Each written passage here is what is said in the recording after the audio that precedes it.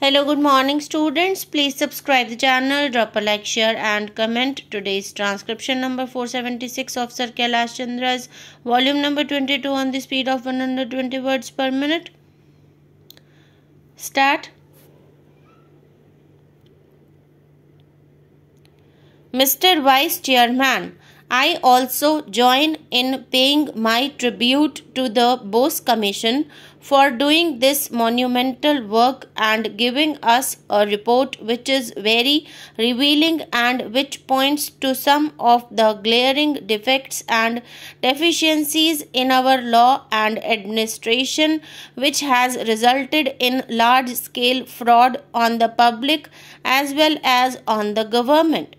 Normally, one might take a cynical view and say that wherever there is profit motive, people always try to amass as much money as they can through various devices, some legal and some extra legal, in the hope that they might not be caught, and one has to reconcile oneself to such a situation.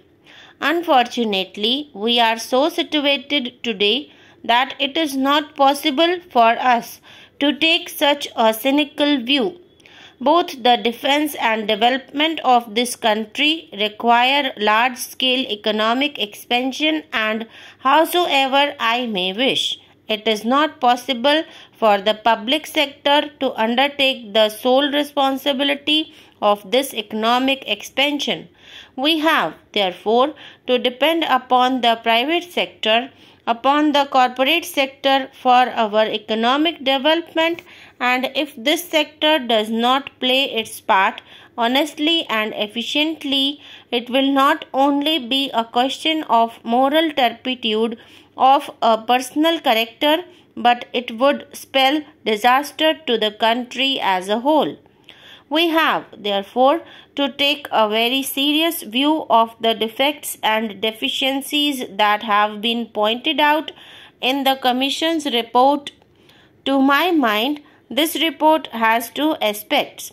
One is to bring to book those who are found responsible or who are found guilty of breaking the law and committing the fraud. I am sorry to say that in this connection, the government has failed in its duty to bring to book the culprits all these years. As the minister has already pointed out, since 1989 rumors were heard about certain irregularities and breaches of law by certain concerns.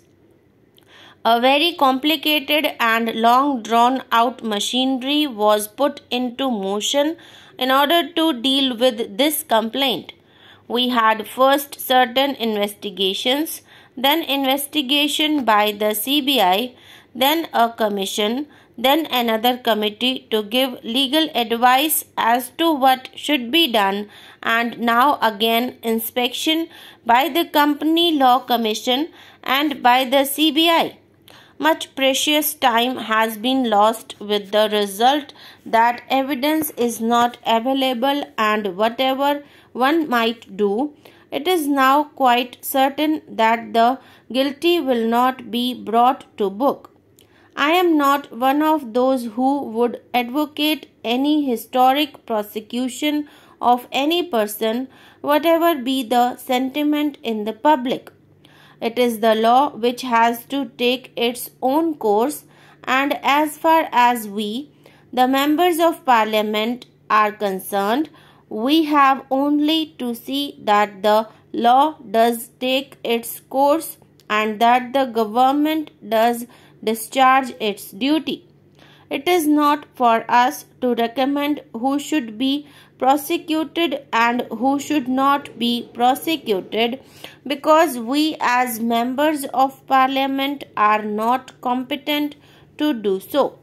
But certainly we are entitled to register our sense of sorrow when we learn that the machinery that was put into motion was so complicated and so long drawn out that prima facie it is now likely that all the guilty are not to be brought to book.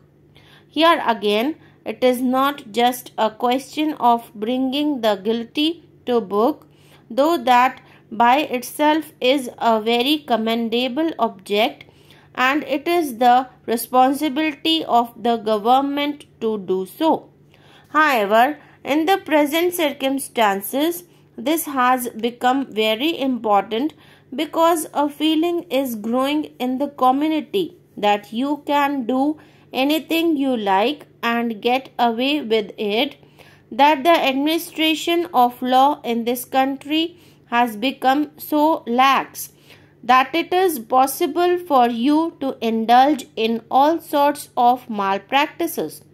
There is no fear of law in the minds of the public, especially in the minds of the business community. I am very sorry to say this.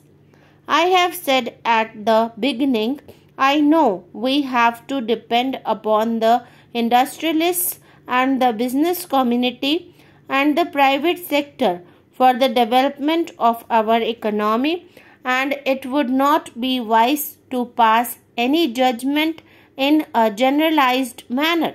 But with all sense of responsibility, I am constrained to say that today, at least in the industrial community and the business community, respect for law has disappeared, and a feeling has grown that you can do anything you like as long as you are clever enough to hide what you are doing.